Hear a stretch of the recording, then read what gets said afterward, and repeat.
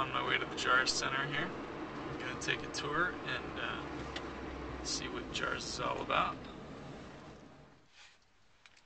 No, sorry. This is a place you can buy JAARS. It stands for Jungle Aviation and Radio Service.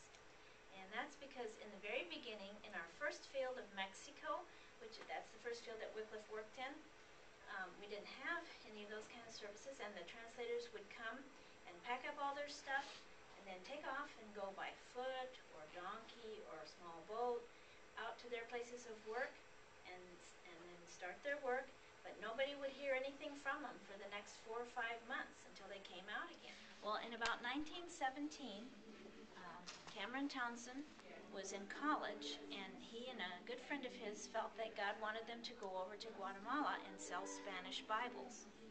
And so they packed up their things and their Bibles and took off and went to Guatemala, and they traveled all around the country, and when they were in the cities and towns, they did very well.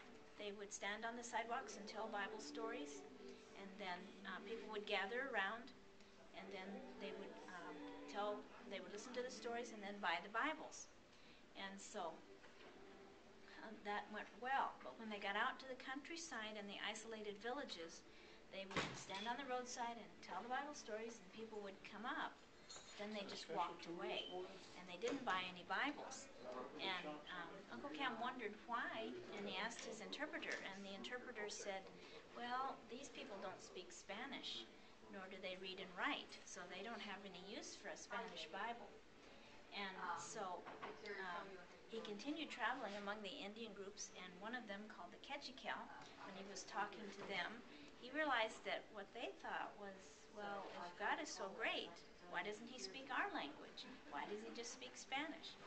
And of course, Uncle Cam knew that God speaks those people's language. He probably invented the precursor at the Tower of Babel. But they didn't have any way to know, because God's word was not in their mother tongue that they understood.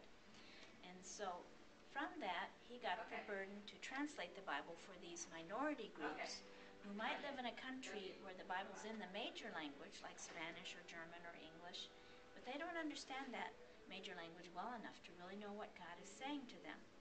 And so he and his wife moved in with the Ketchikel Indians, and they learned their language and their culture, and then they translated the New Testament into their language.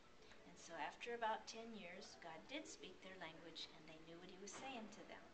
The book that he did is over here in this cabinet.